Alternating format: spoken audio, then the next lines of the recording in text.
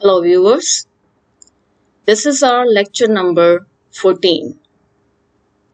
Before you start watching this lecture, I would recommend that you must watch two parts of lecture number 13.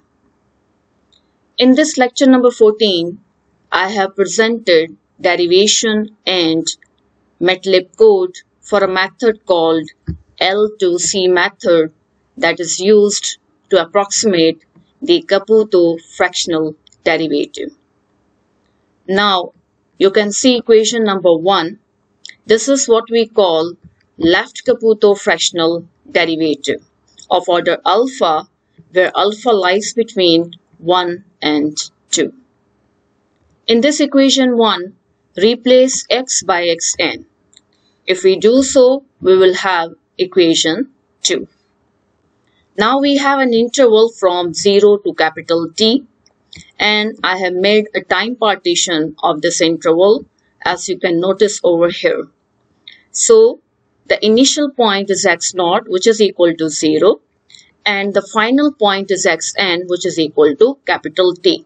So we have n plus 1 grid points, whereas the small h stands for the constant time step size. Now, in equation 2, we had an interval from 0 to xn.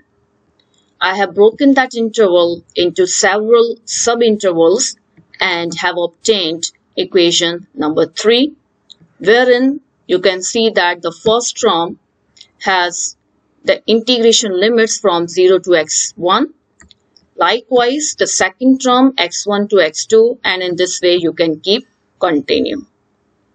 In equation 4, I have used the summation notation and have added all the terms given in equation 3.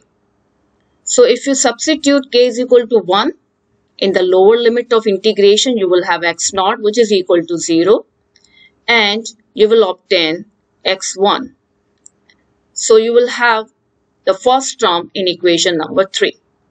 So if you keep putting the several values of k, you will be back to equation number 3. So equation 4 can be considered a compact form of writing equation number 3. Now in equation 4, you can also notice that we have a term with the second derivative of a function. Now here, this second derivative can be approximated by using the 4-point discretization as follows.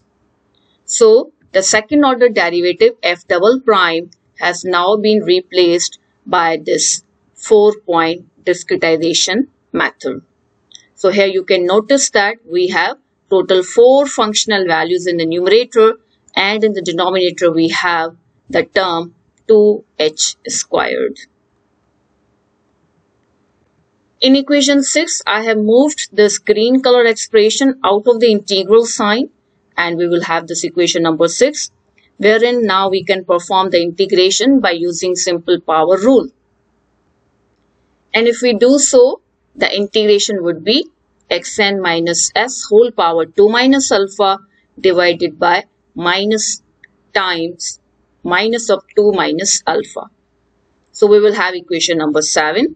Now wherein you can see that this minus 2 plus alpha is actually a constant, I can take it outside, and then I will have equation number 8, wherein I have also applied the fundamental rule of calculus, upper limit minus lower limit. After that, from our previous knowledge of classical numerical analysis, we know that xn is equal to n times h, since x0 is 0. Similarly, xk minus 1 is equal to k minus 1 times h, and finally x sub k is equal to k times h. Use these relations in equation 8, we will have equation number 9. So you can see that these blue highlighted with the blue color terms, so the terms highlighted with the blue color are actually the terms we have obtained after using those relations.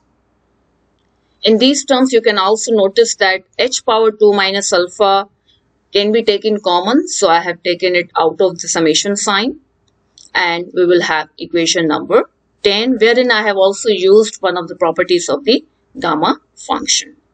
That is why you have 2 minus alpha times gamma of 2 minus alpha, which is now gamma of 3 minus alpha. And now you can also notice that h square can be cancelled. And if we do so, we will reach at equation number 11. And this equation number 11 is basically our L2C method. Hence, the L2C method for the left Caputo fractional derivative has been obtained, and it is represented by equation number 12. You can use this method. It's a numerical technique to approximate the left Caputo fractional derivative, where the fractional order alpha lies between 1 and 2. Okay, so this is our L2C method. Now I'm going to open the M file of MATLAB software so that we can see how a code can be designed for the equation number 12. So let's open the MATLAB. Now here you can notice that on line number 14 we have some necessary commands. After that, line number 25, this is the step size. Then line number 31, this is the initial value. After that, we have the last value that I have taken as 1 on line number 37. And then you can see that we have an interval starting from x1 and ending at x last, taking the step size h.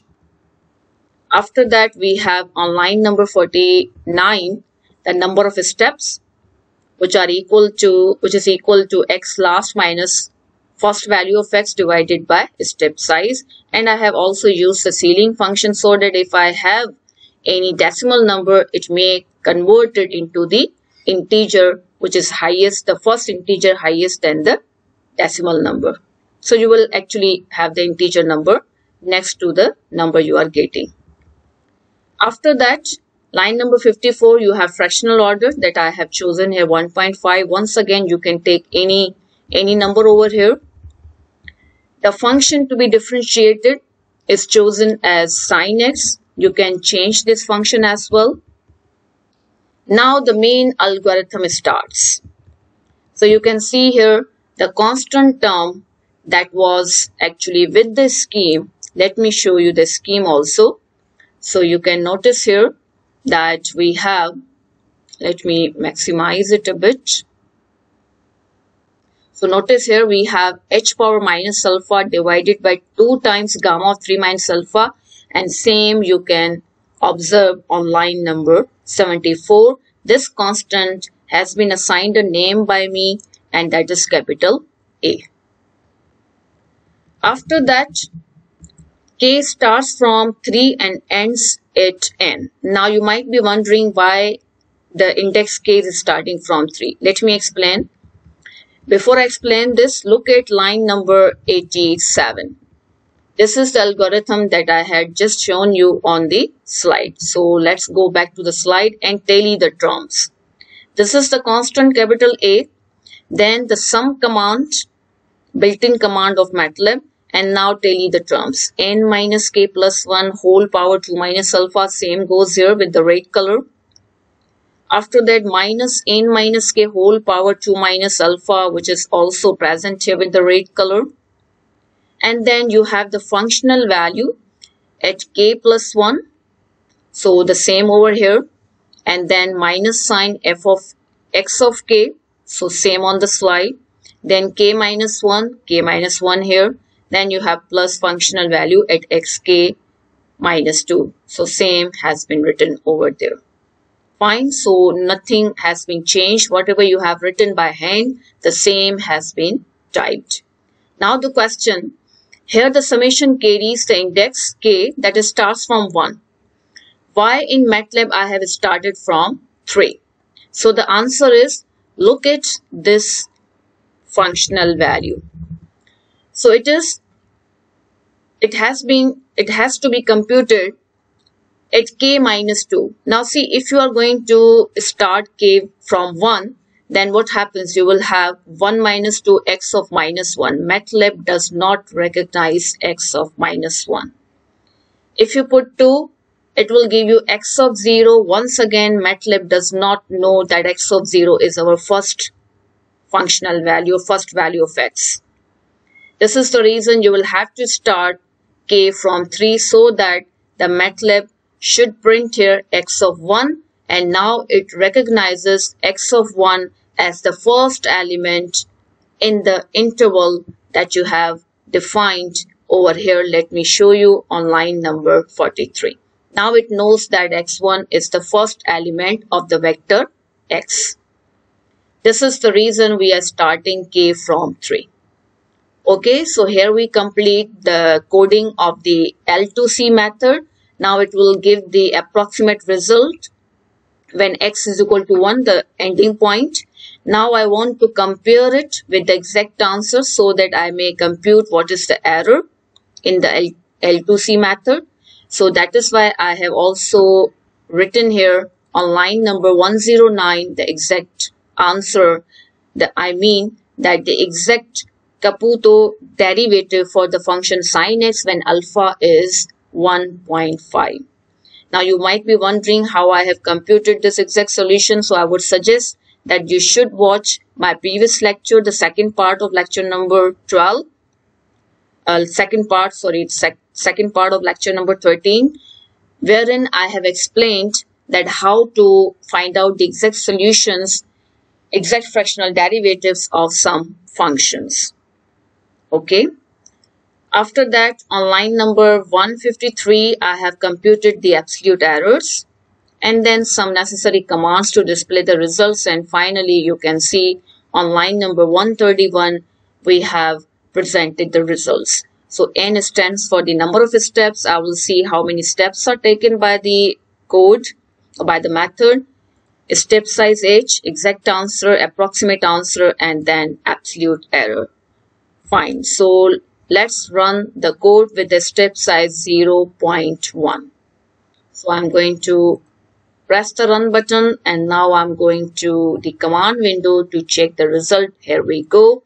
We have 10 steps with the step size 0.1, the exact answer, approximate answer, and the magnitude of error is 10 to the power minus 2. Let's go back to the script. Comment this line number 14 and also comment a couple of other lines over here. And now reduce the step size and we will observe what happens with the behavior of the absolute errors. So now I run the file and I reduce the step size again, and I will keep doing so for a couple of step sizes. Okay, so let's go to the command window and now you can see the behavior of the absolute errors. So behavior is decreasing. The way error is behaving is monotonically decreasing behavior, wherein you can also see in the last row that the exact answer and the approximate answer have started to match with each other up to 4 decimal places. You can also put some commands in MATLAB to see other digits as well.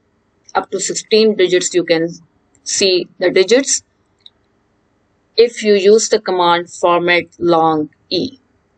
Fine, so this is how a MATLAB code for the L2C method can be designed.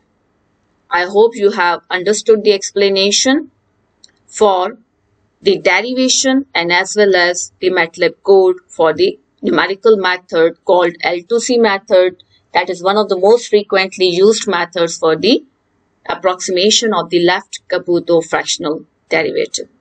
Your questions and feedback are welcomed in the comment box. I hope you have understood and enjoyed the lecture. Thank you so much for watching the lecture.